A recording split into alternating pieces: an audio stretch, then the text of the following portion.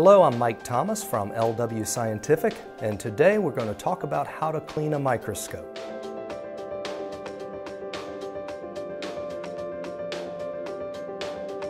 We offer a Pro Service Kit, which comes with everything you need to clean your microscope. And we're also going to talk about some common items that you might already have in your lab, so you could clean your microscope today with some common items that you have. We're going to talk about cleaning eyepieces, objectives, the Abbe condenser lens, and the base lens. There's where you're going to find 90% of your problems when cleaning a microscope. Okay, before we clean our optics, let's talk about that elusive speck that people sometimes see in their microscope. It could be, I see it with my left eye, I see it with my right eye, I see it on all four objectives, maybe just one objective. I'm not sure where it is. Maybe it's only on your camera screen. So how do you find it? That's not that difficult if you follow a process of elimination. So first thing I'm going to do is spin an eyepiece. As I'm looking through it on the microscope, I'll spin the other eyepiece. Did I see it only in my left eye, only in my right eye? Was it on the eyepiece? It will spin with the eyepiece. So that's a pretty easy way to find that speck. If it's not spinning on the eyepiece, but it's only in your left eye, it may be in here. So we're going to talk about that in just a minute. What if it's only on the 40x objective? Well, while you're looking through your 40x, you can spin it right here. Spin it a little bit, unscrew it just a hair. While you're looking, did that speck move with the objective? You may have just found it. What about the condenser? Sometimes it's a dirty condenser. These get dirty often. That's top surface right there, that Abbe condenser. I can loosen this little thumb screw and I can wiggle it. Again, I'm looking for that speck to wiggle as I wiggle the condenser. Last, I can turn this lens. Sometimes you can move these. So we're trying to follow a process of elimination to find out where is that speck. And then we'll talk about how to clean that speck. What if it's only on your camera screen? There are some very critical things you don't want to do. You don't want to clean the inside of the optics with with any chemicals, any liquid. You don't want to ever touch the inside. So we're not ever going to go inside here or inside the back of an objective. We're not going to go inside the camera with any liquid. What if we determine that the speck is on the camera? General rule of thumb on your microscope and your camera is keep it clean, keep it covered, keep it here. Don't leave this chip exposed. But let's take off this part of the microscope. So we're looking right at this. Now, if there was a speck on the screen and I turned my camera and the speck does not move, it's on the camera. I know that's ironic. It's the backwards thing that I said earlier about spinning an eyepiece. If you spin the eyepiece and the speck spins, it's on the eyepiece. If you spin a camera and the speck on your TV screen does not move, it's really on here. People say, no, it can't be. It is. Just imagine that you have a sensor and a TV screen. If the speck is on the sensor, you're turning the camera, but the speck is not moving in relation to the sensor. It doesn't move on the TV. So that's how you determine. I'm spinning it and the speck does not spin, it's here. So again, don't go inside here with any kind of liquid. Hopefully, it's just a speck of dust. And the first thing I'm going to do is I'm going to try to blow it off. You may have canned air. You can use canned air. Be very careful with canned air because if you shake it or turn it upside down, the propellant is going to come out. You'll have much bigger problems on this camera sensor when you've got a bunch of speckled bubbles on there. So if I'm going to use this, I'm going to evacuate it 2 or 3 times, and then I'm just going to lightly, indirectly try to blow it off. That was being very careful. I would prefer to use a hand puffer. This will be clean air, and I can go right in there and blow it off. How do I know if it's off? I can hover my camera, do a little wiggle, and look at my screen. It may be gone. Maybe it moved over a spot. Maybe there's 3 specks on there now. So, we may try it again. Hover, check your screen. If that didn't work, we're going to use a clean cotton swab, and I'm going to touch one end, but I'm not going to touch that end. It's very clean, and I'm going to seal up my cotton swabs to make sure they stay clean. All right, so I'm going to keep these clean for future use. Now, this end that I haven't touched, watch carefully. Air didn't remove it, so I'm going to sweep the floor with clean cotton. So I'm going to go right on that sensor, and 1, 2, 3, 4, 5. And I brushed it all off this side. And sometimes it's not really the sensor you're touching a glass filter that's right on top of the sensor. So again, I've just swept the floor. Hover, look at your screen, wiggle, speck's gone, hopefully. If it's not, do it again. And we could do it different direction, 1, 2, 3, 4, 5. So that's what I'm trying to do, is just clean it off. And that is all I would ever do with a camera sensor. Don't ever use liquid on it. Just either blow it off or wipe it off. And the general rule of thumb is don't ever just leave it sitting out like this. Let's keep it clean. Keep it on your microscope. That's the best rule. All right. Other internal optics. The head. I'm going to remove the head. What if we determined that I could see it with my left eye, but it's not on this eyepiece? You can even rotate and swap your eyepieces. That will confirm, well, it sure wasn't the eyepiece, right? So, it could be on that prism. Just as hard to clean as a camera sensor. The same rules apply. If we see a speck, or if we knew it's there from our process of elimination, to clean that dust off, I'm taking the head off, I removed my eyepieces, they will fall out and hit the floor, so be careful there. Let's hold it like this, blow it out. You can put it back on, put your eyepieces, look and see if you got it. You probably got it with the little puff of air. Again, usually this is clean. A piece of dust lands there, you can blow it off. I could use that same cotton swab technique if I had to. And if sometimes you'll see it, you'll see a speck there, and just reach in there, touch it. Clean cotton swab, touch it and get it off. Don't do a whole lot of wiping. Just get that speck off, and then back on your microscope, and you will get your eyepieces back on. Again, I'm not ever going to leave this exposed. I got to keep this thing clean, keep it covered. So hopefully you found that speck on your camera or on your internal prisms, and you got it off with just air or cotton swabs.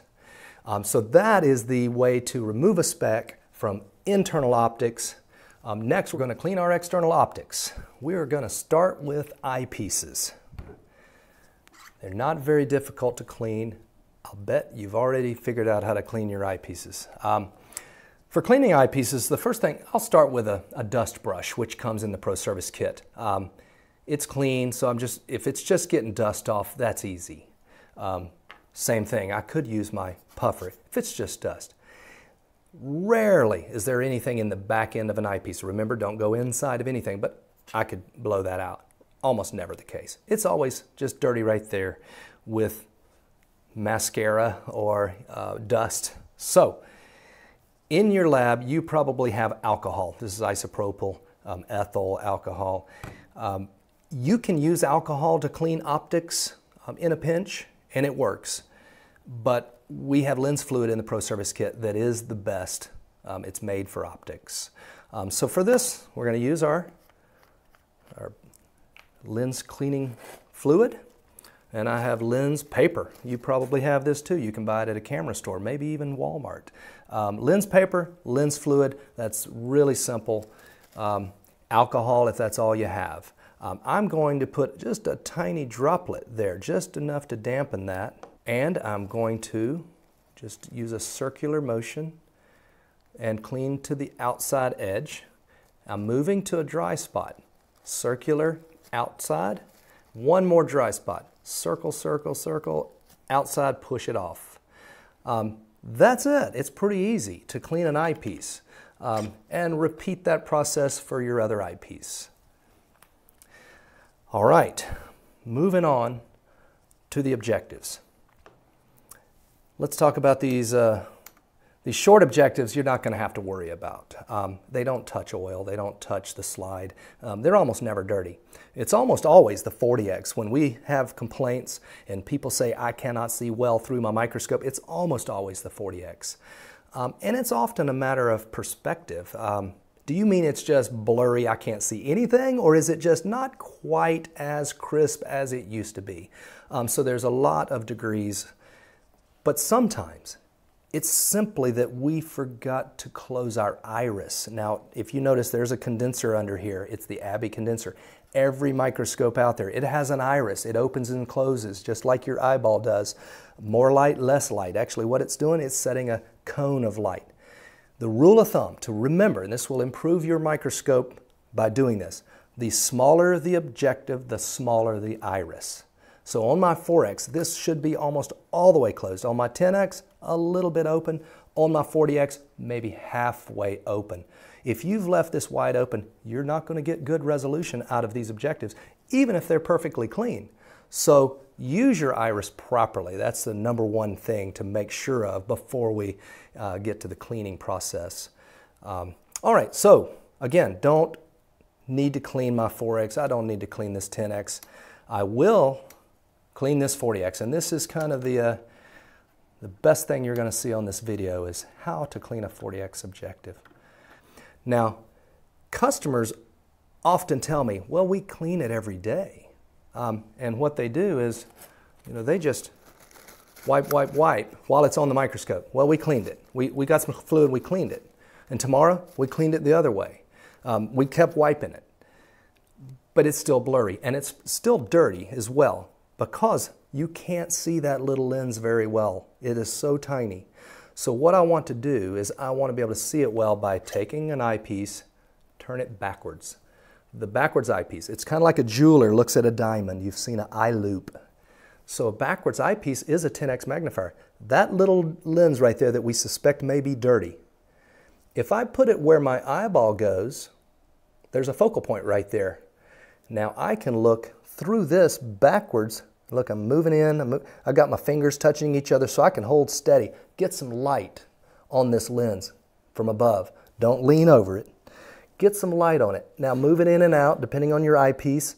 Aha, there it is. I see it clear. I see it magnified 10 times. And what you often will say is, wow, that is dirty. Now what you see is that lens is recessed.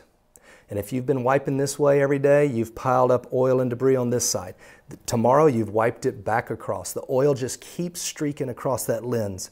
Now that you can see that it's recessed and you can see it well, you'll know how to clean it. So let's assume that it is very dirty. I'm going to have to go, again, keep the clean side of my cotton swab and keep them sealed. Now I'm going to get in here and try to clean the debris out. The debris may be in that little recess. So I'm trying to clean it out. I'm using different spots here of my wipe. And look at it again. Now I'm going to put a little fluid on here. Get this a little bit wet, just a little. And I'm going at it again.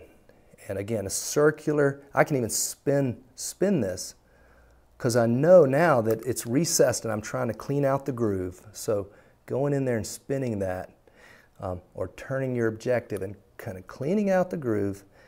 And I'm going back with my eyepiece again, backwards, and I say, yep, I'm making progress. And again, you may end up doing this 10 times. And that final, you can, again, get some fluid on here and you can go in there. Sometimes I fold up a corner, get myself a little corner point and get it in there and clean it out like that.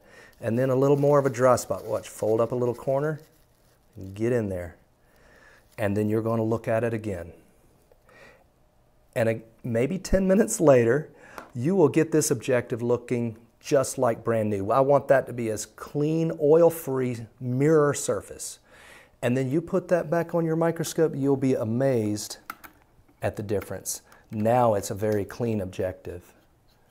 So that's the trick. Use that backwards eyepiece, look at that objective, and you'll be able to clean it extremely well. So I'm going to put that back in. Again, notice I don't leave my optics open. I keep everything covered as best I can. 100X, it's very similar to the 40. It always gets into the oil because it's made for oil. I'm not going to take it off and clean it because it's going to follow the same process as the 40X. But it's easier to clean because the 100X is going into the oil next time you use it, and the next time, and the next time. So the rule of thumb on the 100X is I do like to clean it after every use, but I'm going to do the quick clean. Just quick. Get the oil off. At least get the oil off. And then once every week or so, you can remove it and you can do the detailed cleaning with a backwards eyepiece. If you don't get all the oil off of that surface, it's okay. It doesn't have to be perfectly free of oil because it's going back into the oil. 40X is the critical one. You need to get the oil off that 40X. All right, let's move on. So your eyepieces and your objectives are now clean. The rest is easy. This top lens on your condenser is right there. When it gets dust on it, and believe me, it gets dust on it, it's just one thing that's sitting there exposed, like your eyepieces, you'll see it. You may have identified earlier when you jiggled it that you saw dust moving, and a lot of times you can see it right there. So I'm going to use more lens paper and the same process as cleaning an eyepiece. Dampen this little spot, notice that, and I can move my objectives out of the way and just give it a quick wipe with the wet spot and then go to the dry spot and one more dry spot. It's that quick. You can take it out if you want to. Usually there's a little screw that releases it, but that's it. Do this probably every few days, clean that surface right there along with eyepieces. And same thing down here, exact same story. I'm going to put a little fluid on here. I'm going to clean again in a circular motion and go to the outer edge and then a dry spot and my final dry spot. And now we've cleaned all of the microscope from top to bottom. We've even cleaned the internal optics with our air and our swabs. So that's the process for cleaning a microscope. Hopefully your microscope will be just like new. It should last you many, many years. If you have any questions, call LW Scientific or go on our website, watch the video again, and I hope you'll be able to keep your microscope well maintained and clean. Thank you.